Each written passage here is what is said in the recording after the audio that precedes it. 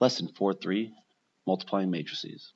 So adding and subtracting and multiplying by scalars, was very intuitive. For a lot of the lessons I've taught, I don't even bother going through the lesson. I just say, here, just try it. It worked out. Multiplying matrices are not intuitive at all. So the first thing you have to do is determine if you can multiply them. So we're looking at rows and columns. There's 3 rows and 2 columns. And then if I look at the next one, there's 2 rows and 3 columns. So we look at this and we look at the inner numbers. If they're the same, we can multiply. If they're not, we can't. And the outer numbers tell us we'll have a 3 by 3.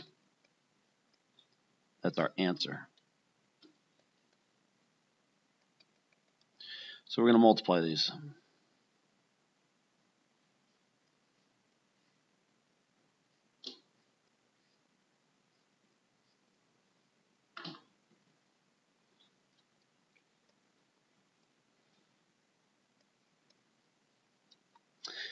Always row first and column second.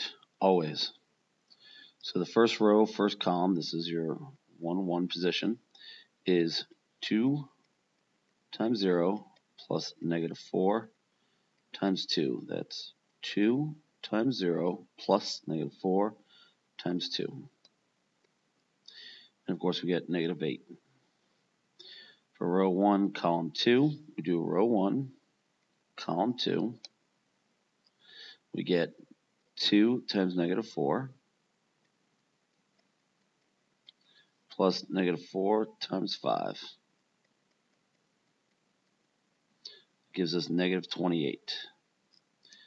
And as you can see, it's very easy to make mistakes here, and you could write all over the place.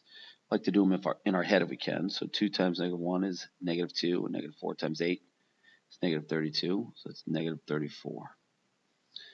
1 times 0 and 0 times 2 is 0. 1 times negative 4 and 0 times 5 is negative 4. 1 times negative 1 plus 0 times 8 is negative 1. 5 times 0 plus 2 times 2 is 4.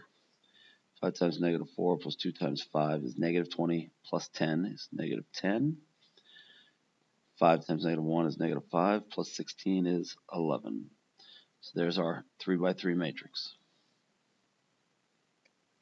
At this point, I have a lot of people who are just totally confused. So we'll go through a few more. But just remember, do row first, column second, multiply, multiply, add, multiply, multiply. So let's see if we can multiply these.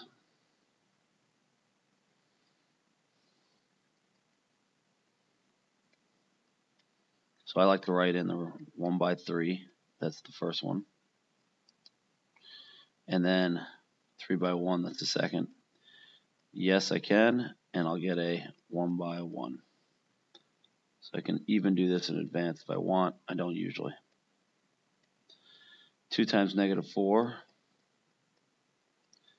plus negative 4 times 0 plus 5 times 3. It's 15 minus 8 is 7.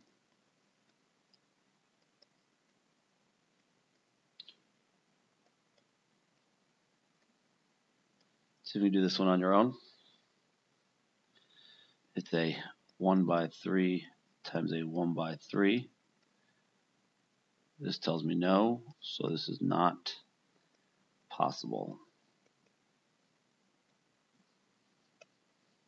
Now both of the next two can be multiplied. In the interest of time, I'm going to do them fairly quickly. You should definitely stop and look at them and make sure you know what you're doing. So, negative 6, 21, negative 3, negative 27. I'm not sure I did that right. I might have made mistakes. I think I did it right.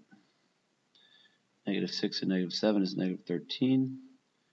Negative 21 plus 28 is 7. 5 times 1 is 5. The 0 cancels. And negative 20. Notice these are just flipped. So I've tried to prove if the commutative property works, and I've just proven that it doesn't. There is no commutative property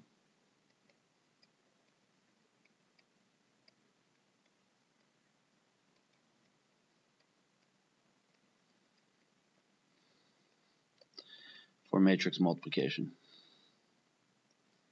In other words, order matters.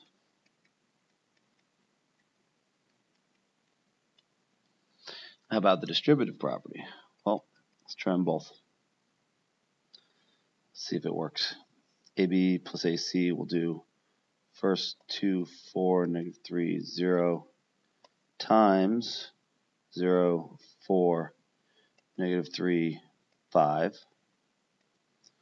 We'll get 9,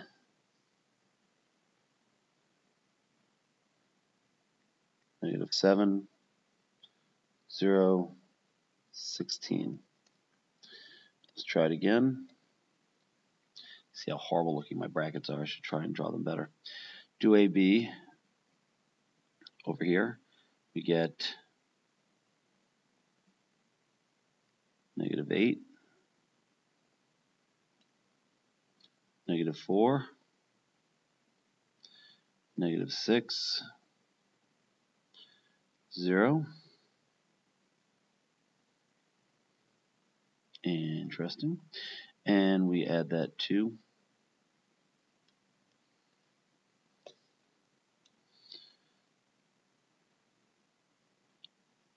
17.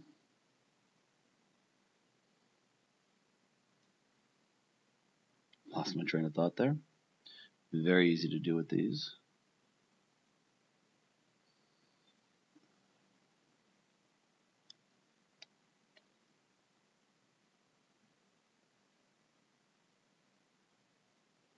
Negative 1, 4, and 16.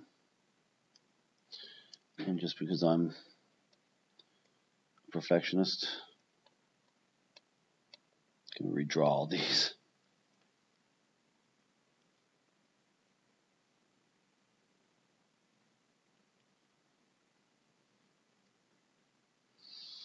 So we add these together, and we're going to get the same thing. 9, negative 7, 16, 0. So the distributive property works. I don't think we'll ever use it.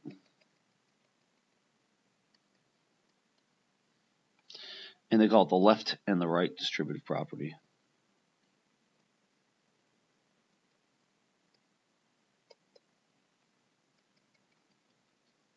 So that you could write it either way. Or this. Usually I like to start a lesson and say, here's the big picture, here's where you'll use this. Matrix multiplication does not pop up that often, but it's used to get to heavy-duty math.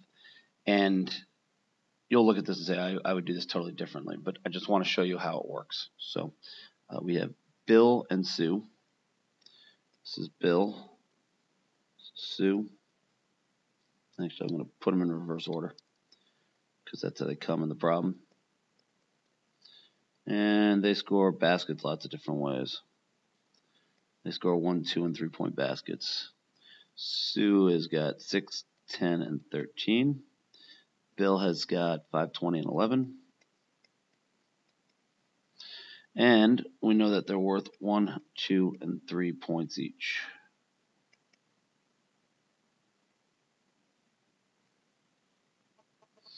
So when we multiply them, what are we actually doing? Well, 6 times the 1 point plus 10 times the 2 point plus 13 times the 3, we're just multiplying out the point total.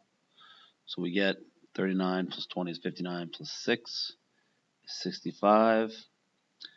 And then here we get 40 plus 33 is 73 plus 5 is 78. And that's Bill's total points.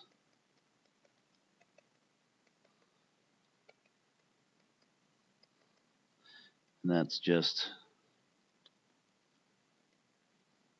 Sue's total points.